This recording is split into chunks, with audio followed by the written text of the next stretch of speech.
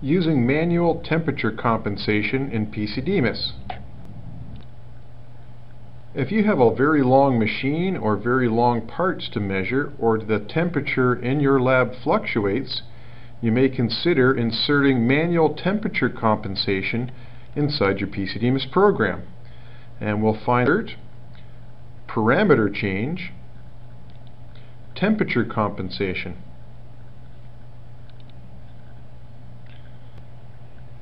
This is what the temperature compensation dialog looks like inside of PC DMIS.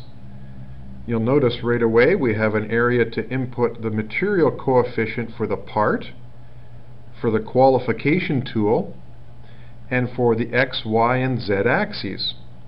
We also have some reference temperatures that we can input. These temperatures are normally 20 degrees Celsius. The material coefficient values you can get from either the internet or the machinist's handbook. Now for the X, Y, and the Z axes, the material coefficient will be dependent on the machine type that you have. So you'll need to contact us and we can give you the correct coefficient for your machine. In order to use this dialog, just fill in these coefficients and select OK. When you run your PC DMIS part program, PC DMIS will display the temperature compensation setup dialog once again, and all you need to do is input the current temperature.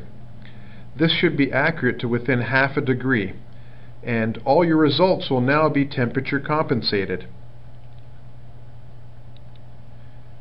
If you've got a large part program that takes an hour or two to run, you may consider having additional temperature compensation dialogues embedded in portions of your program.